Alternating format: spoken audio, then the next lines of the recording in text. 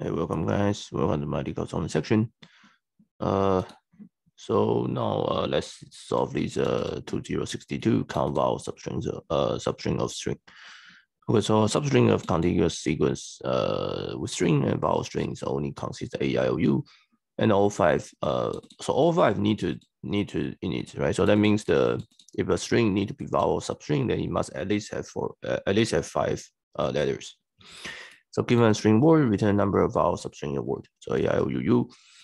This one, right? So A, I, O, U, A, I, O, U, U, U. Right?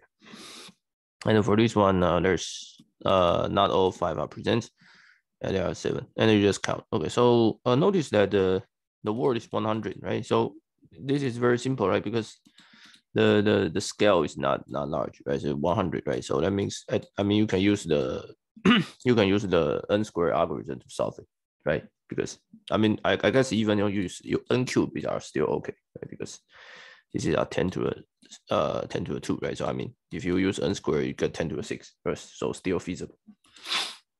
Okay, so I'm just going to solve it by the brute force.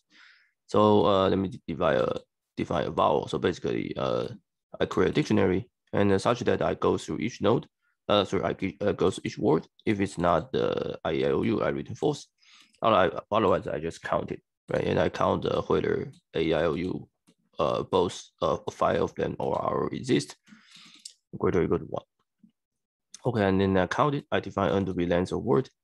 If n is less or equal to 4, then I just return 0, right? Because there's no way that it can be the vowel substring. Otherwise, I initialize the answer to be 0, and I go to for I range n, for j in range I plus 1, 4. And then let's say I take the substrings. So this will generate n squared substrings, right? So n squared, and then you just count it. So I guess there's basically n cube.